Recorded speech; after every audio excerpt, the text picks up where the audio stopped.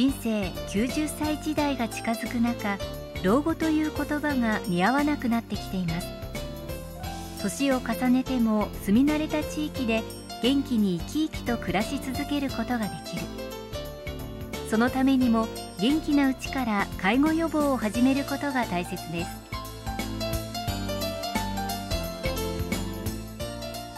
いつまでも元気に暮らすことができるようにと、健康寿命を延ばす新たな取り組みが始まります。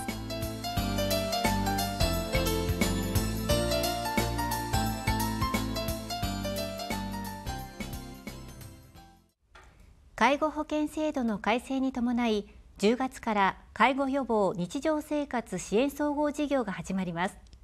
スタジオには高齢福祉課の熊澤さんと健康推進課の川辺さんにお越しいただきました。お話を伺ってまいります。よろしくお願いいたします。よろしくお願いいたします。この介護予防日常生活支援総合事業とはどのような事業なんでしょうか。はい、高齢者の皆さんが住み慣れた地域で生き生きと生活するために、お元気な時から介護予防に取り組んでいただくための事業です。実際にどのようなサービスが受けられるんでしょうか。はい、介護予防のメニューには、要介護状態を防ぐための総合サービス事業と、いつまでも元気を維持するための一般介護予防事業の2種類あります。それぞれどのような方が対象になるんですか。はい、総合サービス事業は、介護保険で要支援となった方と、基本チェックリストで生活機能の低下が見られた方が対象です。一般介護予防事業に関しては、65歳以上の方が対象になります。はい、今まで介護予防サービスを受けていた方のどんなサービスが総合サービス事業に切り替わるんでしょうか。はい、介護保険で要支援の認定を受けている方で、ホームヘルプサービスをご利用の方は訪問型サービス、デイサービスをご利用の方は通所型サービスに切り替わります。また、基本チェックリストに該当した方には短期集中予防サービスに切り替わります。具体的にどのようなサービスが受けられるのですか。はい、訪問型サービスは従来型の介護予防サービスのほか、新たに文京区独自基準のサービスを加えます。サービスの違いとしては、従来型ではヘルパーによる入浴等の身体介護がありますが、文京区独自サービスにはありません。また、家事援助でご本人ができないところをヘルパーさんと役割分担するため、サービスの提供時間は45分未満となります。その分、サービスの費用にも反映されていまして、月4回のご利用だと原則9952円の1割もしくは2割負担となり、従来型より安くなります。通所型サービスも同様に、従来型サービスに加え文京区独自基準のサービスを設けています。特徴としては、文京区独自サービスには送迎がないことです。提供時間も2時間から4時間程度と従来型より短めです。食事は事業所によって提供されますが、実費負担となります。送迎がないため、ご自身で歩いて通うことにより、その分費用は安くなります。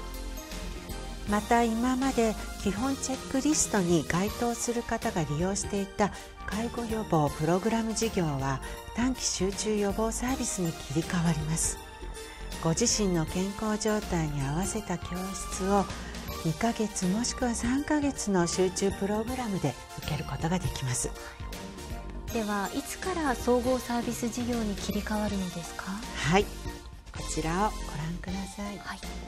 10月1日以降、要支援認定の有効期限によって切り替えの時期が変わります。例えば、9月末の有効期限なら10月から、10月末の有効期限ならば11月から、それぞれ総合サービス事業に切り替わります。認定結果が要介護から要支援になった方も同様です。まずはお持ちの介護保険証の有効期間をご確認ください。そしてもう一つの一般介護予防事業とはどのような事業になるんでしょうか。はい、一般介護予防事業はいつまでも生き生きと地域で暮らしていけるよう、元気を維持するための体づくり、仲間づくりにつながる事業です。具体的には65歳以上の方を対象にした文の都介護予防体操や介護予防教室、また年齢を問わず参加できる介護予防講演会や介護予防展などがあります。すべて無料なので、これらの事業に積極的に参加いただきたいと思います。そんな一般介護予防事業の一つに文の都介護予防体操があります。会場に伺ってきました。深呼吸です。足は肩幅ほどに開き、ゆったりと行いましょう。次は体を横に倒す運動です。文の都介護予防体操は、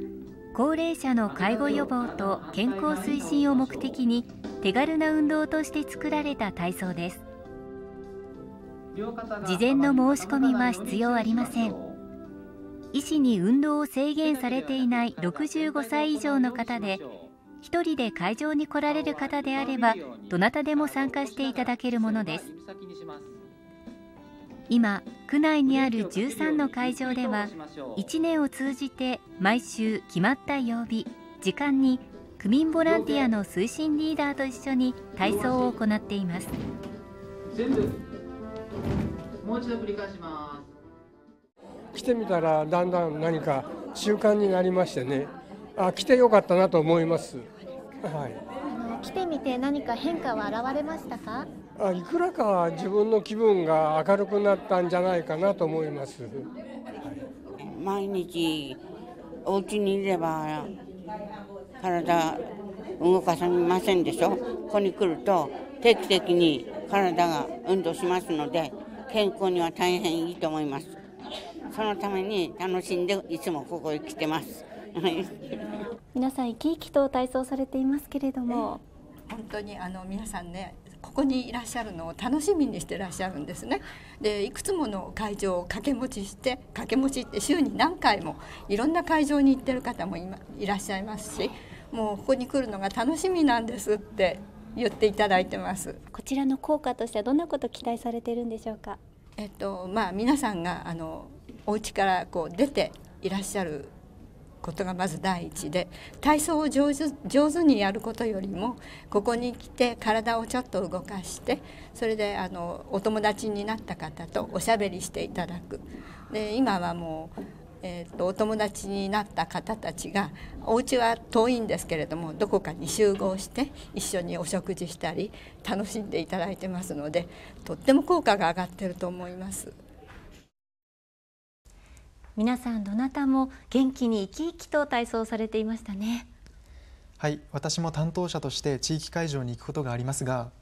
参加者の方から体操をきっかけに友達が増え外出することが多くなったなどの声を聞いたり、元気に体操を続けている姿を見るととても嬉しく思います。参加することで健康な体づくりと仲間づくりにもつながりそうですね。そうですね。区内にはこの他にもたくさんの教室や講座、趣味活動のサロンやボランティア活動の場などがあります。総合事業ではそのようなさまざまな活動への参加が介護予防につながっていきます。そこで区では区内のさまざまな教室や地域活動を紹介するため、こちらの生き生きシニア元気力マップを作成しました。皆様の健康づくりと生きがいづくりに役立てていただけると思いますので、ぜひご覧ください。この冊子はシビックセンター8階健康推進課、地域活動センター、高齢者安心相談センターなどで配布しています。年を重ねても生き生きと自分らしく暮らすために、元気な時から介護予防の活動を継続して行っていただきたいですね。介護予防日常生活支援総合事業についてのお問い合わせは、富坂地区、大塚地区、本富士地区、駒込地区の高齢者安心相談センターと分室でお受けしています。皆さんお気軽にご相談ください。